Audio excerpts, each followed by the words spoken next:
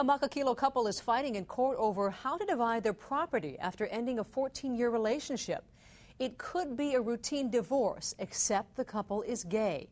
KITV4's Daryl Huff joining us with our top story. So, Daryl, how can people who weren't allowed to be married get a divorce? That's exactly the issue, Laura. They can't. Joanne Guibault says her relationship was just like marriage, both partners investing emotionally and financially. But when it suddenly ended in January, she realized she had no divorce court to protect her from poverty.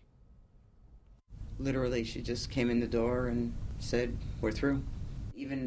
Joanne Guibault says a younger woman came between them, ending a relationship in which she depended on her partner's income and retirement.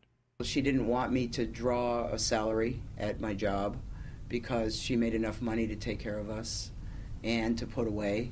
Like other gay couples, Guibault says they hoped to marry if it became legal. They also hoped for civil unions, but putting their arrangements in writing didn't seem important. We got along really well all those years, and I was just never worried about it. She said she even gave up her cabinetry business to care for her partner's aging parents. I considered them, to be my in-laws. We referred to them as such. It just was my thing to do. Guibault says she was stunned by both the breakup and her sudden poverty. One thing that went through my mind was, but I don't have anything. Everything is yours. What about that? And she said, well, yeah, sorry, everything is mine. Your name's not on it. Hawaii has no common law or palimony for unmarried couples, so Joanne Guibault is suing her partner here in civil court, saying that they had a verbal contract like marriage and asking for assets that she'd be entitled to if they were divorced. All I want is what married people would have if it happened to them. That would be half the real estate, shared custody of their dogs, and a share of her partner's pension. She promised me. I'm 53 years old.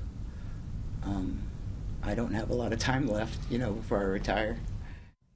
The attorney for Guibault's partner sent us an email saying she disputes Guibault's claims in the lawsuit and may file a countersuit if it can't be resolved out of court. She wants to keep this as private as possible. That's why we didn't use her name in the story, Laura. This is a really interesting case. Now, has this kind of lawsuit been tried here before?